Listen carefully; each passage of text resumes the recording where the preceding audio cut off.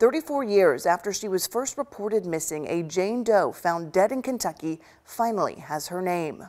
This is Linda Bennett, a mother, grandmother, sister, and daughter from Columbus, Ohio. I first covered her case 4 years ago when she was only known as Jane Doe. I saw the evidence, the crime scene, talked to the detective about the leads, and talked to the woman who found her body. Now, Kentucky State Police say they know her name and her family using DNA technology to finally break the case. At the table with a Kentucky State Police detective, crime scene photos show us exactly what the witnesses saw. It was May of 1988 in Corinth, Kentucky, a woman's body abandoned on the side of a rural road. We talked to the woman who found her. The thing I remember most, and I mentioned to the detective, wearing nothing but men's socks, and they were pulled up perfectly, brown socks. Just perfectly done. Joy Kelly and her husband found Jane Doe and reported the body to police.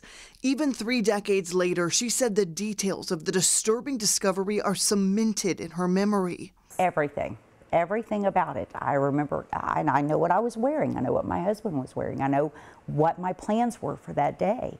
And you don't forget it. She didn't forget it, and neither did Kentucky State Police. Working the case rigorously for years, Detective Andre Samu showed us the key DNA evidence back in 2018. It was this, her hair, collected by the coroner at the crime scene 30 years earlier and preserved. So the coroner picked up the hair samples and put it in an envelope and saved it. This is before DNA came along. It would be that DNA sample that eventually led to a break in the case.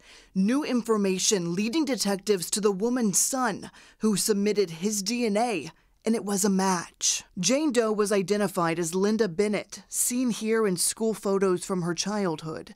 Her family reported her missing to police in Ohio the same year she was found dead in Kentucky. But communication between police departments wasn't what it is today, and the missing woman was never linked to the unidentified body, found 160 miles away. All it takes is maybe one little piece, and it's finding that one little piece that might resolve this thing.